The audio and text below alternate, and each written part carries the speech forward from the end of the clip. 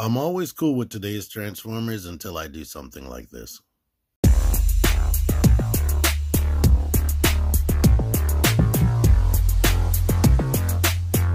T-Man 978 Chill Review. Hello everyone, T-Man 978. Yay. Right now you're watching a chill comparison review between 2007's Camaro Michael Bay movie series Bumblebee and 2020's studio series Bumblebee, which is the 2007 concept Camaro Bumblebee. So, right off top, yeah, there's a definite weight change and the plastic quality change and size. And man, years ago, around 2007-ish, like they kept telling, maybe 2008-ish, sometime after Hurricane Katrina, they warned us that they would have to raise the price of action figures because of the price of petroleum going up and whatnot. I think the price went down, but once prices started going up, they never came back down. But anyway, it took a while, but everything was retailing. The deluxe class retailed for $9.99 for years of my collection, or my collecting, I mean. And around 2011-ish, 2012, that's when they started going up a couple dollars. Next thing we know, they're $20. So they were saying that they're going up in the price because of they wanted to keep the toys the same quality that they were.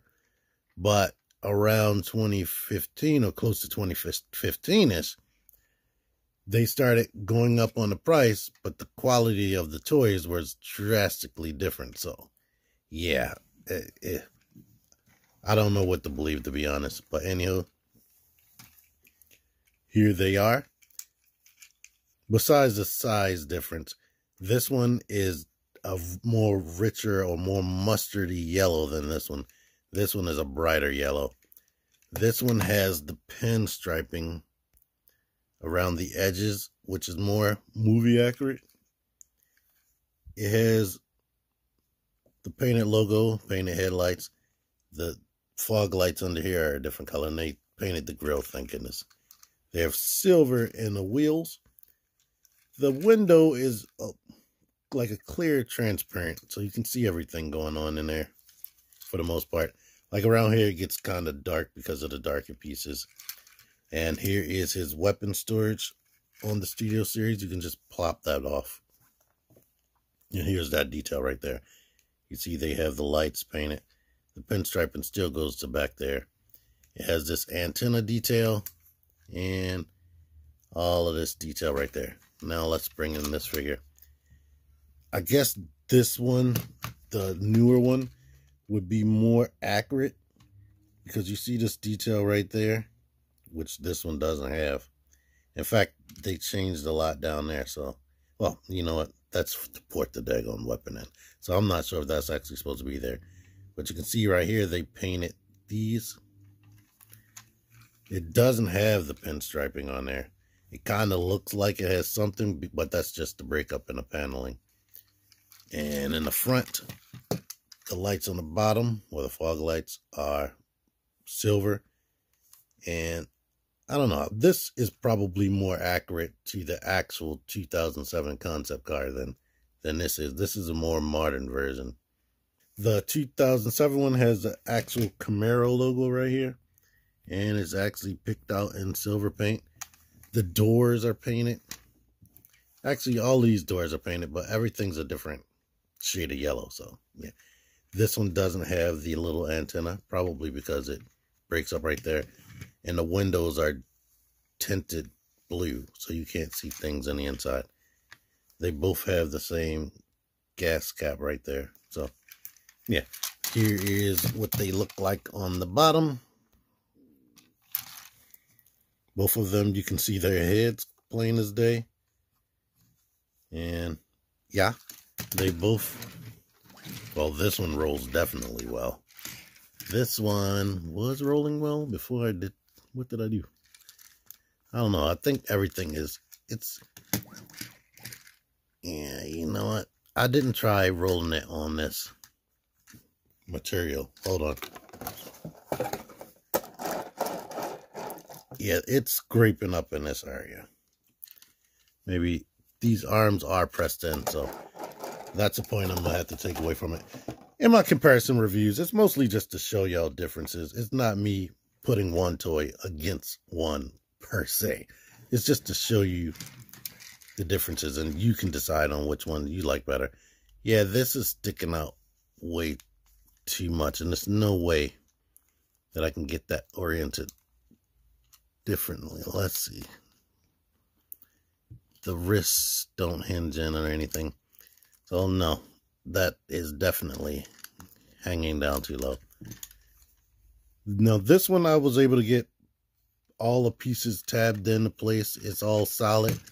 Right here, I have an issue getting this part right. And up in the front, it kind of wants to separate, it looks like. But it's still mostly together. His weapon integrates inside of the vehicle, whereas this one sits on the outside. Here they both are in their robot modes, and I'm going to tell you that this one, even though people were complaining that these figures were a little bit too complicated, from car mode to robot mode, it kind of does a lot of the work for you. If you pull on the feet, separate things, pull on the feet, boom, the legs transform themselves. Pull on the arms, pull this down, everything pretty much feels like it just transforms itself. Now, getting it back to robot mode, I'm going to have to do that again and see what that's like. I remember that being difficult as far as knowing where to put the arms. This guy is a lot more involved than him. A lot more. And things bump into each other and they don't want to come untabbed and whatnot. Yeah, it's kind of a little bit of a nightmare. But you can see what they look like, and let's flash a picture of the movie Bumblebee on the screen real quick. And then have you look at these. Now, this guy had 2 issues when they made him. This one only has 1. Even though Hasbro said they worked side by side with Industrial Lights and Magic and the designers of the robot modes and whatnot, I call BS. They said they tried to put into their head, drill into their heads that Transformers transform. They go from one shape to a robot shape. And it's not magic. They don't morph, but it's impossible. They probably heard that, but they didn't listen.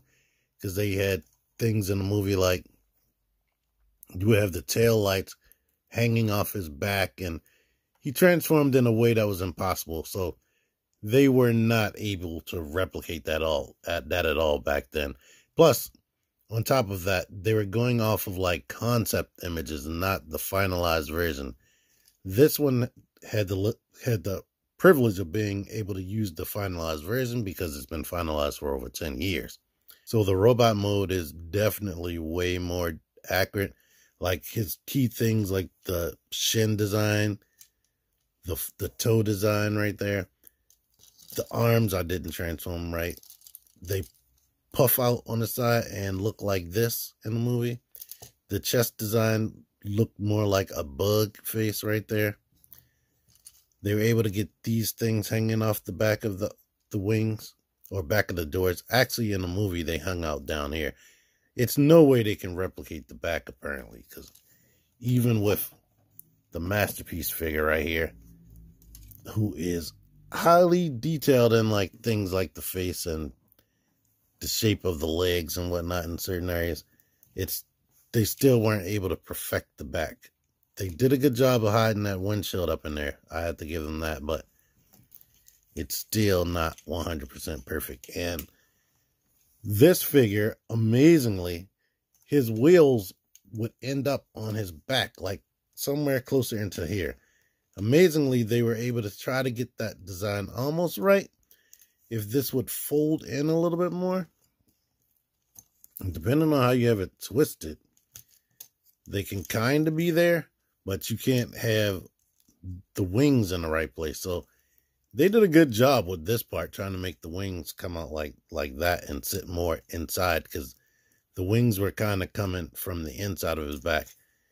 Damn near no Bumblebee toy that's transformable has been able to replicate that. They kind of got it more in right here, but the wheels are still out there instead of on his back. So yeah, and this is the masterpiece, if I didn't say that directly. Let's start looking at this guy. I showed him all around and whatnot. Here is his face. The face is not 100% accurate. I mean, it's close, but they should have made the whole face silver. And I don't know why I haven't, in all these years, just painted that with a silver Sharpie. But the face isn't all that 100% accurate. And you know what his head design reminded me of? It reminded me of a lot of Waspinator. So it's sort of like they took Beast Wars designs when coming up with these guys. This is more movie accurate. He does have the dead eye syndrome, but this is more in line with what the head should be looking like as far as the movies. But let's just get into the articulation. The head is on a ball joint and a hinge, so that can hinge back and forth and tilt a little bit, and of course rotate. The shoulders are interesting because of the way they're designed. He kind of has a butterfly joint, kind of, and it's on a ball joint. It's on a swivel right here, and it bends right there. These pieces of the car hanging off is definitely not accurate. And the wrist is on a ball joint, so it can go up and down and rotate. The waist is on a ball joint as well. So he has ab crunch, really. But he doesn't have a traditional waist swivel. Because this kibble right there gets in the way. You can't really move it up that much. So it's sort of like he rotates like that instead of a traditional waist swivel. His hips are on a ball joint that goes out that far. And you get that much give as far as thigh rotation, but he has no type of rotation. The knees bend right there until it bumps on this kibble. The toes can do that. The foot can do this and that.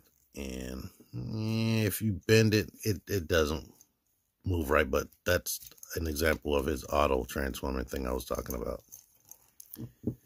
This guy, unfortunately, he permanently has on this battle mask. His neck is on a ball joint. You don't get a ton of wiggle out of that. The shoulders are on a ball joint. So you can do all this. They can hinge up in here due to transformation. The elbow is on a ball joint. The wrist does nothing. He does have a waist right there. Legs go out to the side, come forward and back. And he has a swivel right there above the knee. This is adjustable. And if you move it out the way, you can use this as ankle pivot. You can technically use it, but it doesn't really look right. The feet go down. They don't really come up. They don't come up at all. On this guy, you can see that they painted the crotch and put the license plate detail right there. Put some paint up in here. They didn't paint any of that on this guy. And here's what he looks like from the back. He does have a stand port, but yeah. Did I bend? I didn't bend his knee. But one thing that's cool about him, he does look more movie accurate. Like none of them have been able to, none of the toys have been able to perfect this like this figure has. Even the movie Masterpiece didn't. But while I'm on him, here is his weapon. It's just a black piece of plastic. You peg it into the hand on a 5mm peg. And there you go, that right there. The old one, his gun is more involved. It looks like this. It has a grip like that. You can go in his hand, covering his hand to be a blaster like this. On top of that, if you split it a little bit and start pulling it apart, it turns into a blade. I don't believe he ever used this in the movie. And the funny thing is, the Transformers Cyberverse has a blade weapon like this as well. So maybe they took the idea to use this from this toy right here. I can't think of if any of the other Bumblebees had a blade in the hand. But yeah. and it just transforms back the same way. One thing you had to worry about with this guy, these used to pop off on me all the time. I think I went ahead and just crazy glued it in there because they were driving me up the wall. They used to fall off all the time. But definitely, this figure, the articulation is junk. The accuracy is not there at all. But he feels solid. And the plastic quality is really, really good. And it has more paint than this dude. One thing that's an odd choice that for this guy, they did put a little tiny Autobot logo there. And here is his head detail, that since I didn't go into that. Still reminds me of a Waspinator. They didn't give him a little logo right there. And I'm trying to see if they didn't give him his little side view mirror things right there. His collar that he normally would have. All right, I haven't watched a ton of videos on this Studio Series concept Camaro Bumblebee besides MGO, and I didn't see anybody do a head swap, so yeah. But I found out if you take the head from the Last Night Bumblebee, it can fit on this body perfectly. The ball joint is a tiny bit bigger on this dude. So this head on this body is a little bit too snug, a tiny bit, but it still works. But who cares? Once you swap with this head, you probably won't want to go back, and it's nice and stiff on there. So that's good. So if anybody who wanted a solution, if you can still find this guy, there's a solution right there. And as you can tell, there's a great size difference in both modes. I think he looks even smaller in freaking robot mode. This is, nowadays, this would be a Voyager class, which is really, really freaking sad. That this is a Voyager class, and back in the day, it was just a deluxe.